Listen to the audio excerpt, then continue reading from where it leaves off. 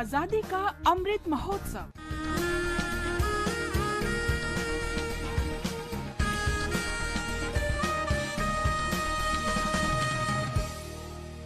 Azadi Ka Safar with AIR News. Birth of a Nation. India's glorious freedom struggle is one of the greatest struggles the modern world has ever witnessed. AIR News brings you a glimpse of this struggle every day. Long before the revolt of 1857, India's tribal communities gave their lives in opposing the colonizers. Tilka Manjhi was one of such pioneer Adivasi freedom fighters. He attained martyrdom on the 13th of January 1784.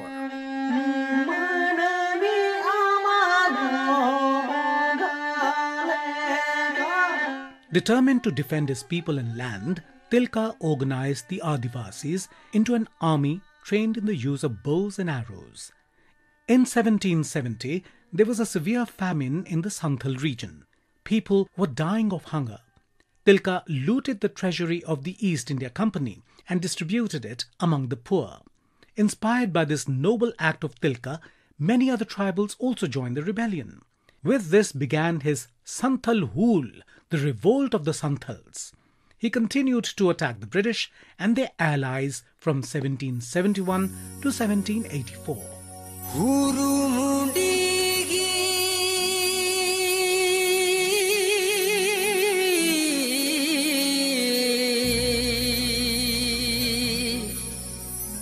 Sher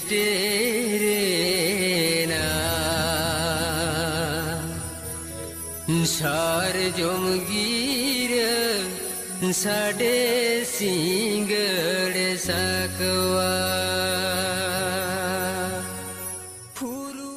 The year 1784 is considered as the first armed rebellion against the British.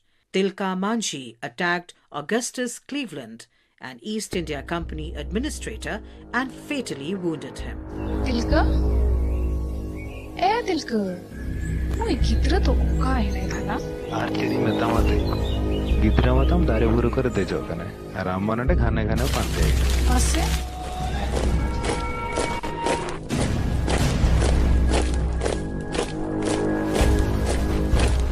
The British surrounded the Tilapur forest from which he operated, but he and his men held them at bay for several weeks. When he was finally caught in 1784, he was tied to the tail of a horse and dragged all the way to the collector's residence at Bhagalpur.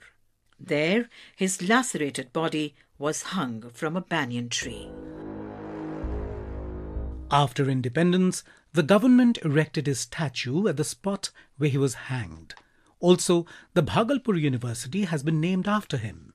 We pay tribute to the brave son of the soil.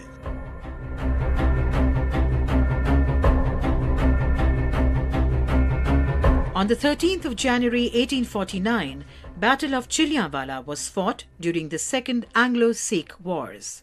Sikh army was led by Sher Singh, while the British army was led by Commander-in-Chief Hugh Gow.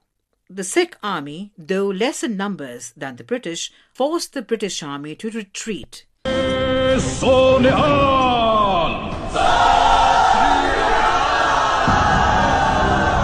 The repulse of the British, together with the loss of several guns and men, dealt a blow to British morale.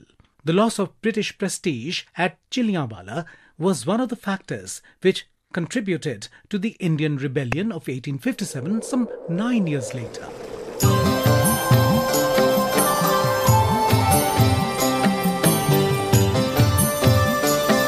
Today we also remember Fakir Mohan Senapati, who was also known as the father of modern Oriya literature. Born on January the 13th, 1843, Fakir Mohan Senapati was a prolific author and reformer whose writings also infused the masses with nationalism.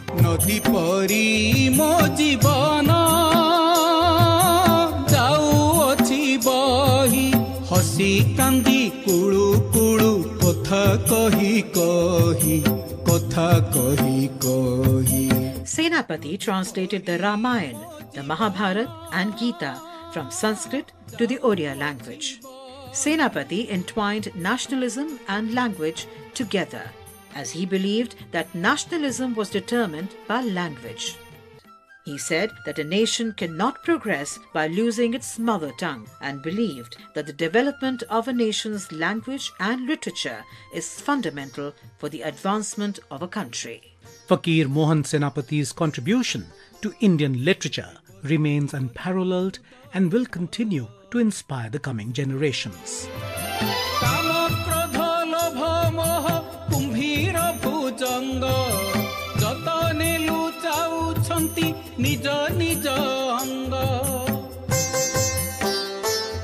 That brings us to the end of this episode of Azadi Ka Safar with AIR News. See you in the next episode tomorrow.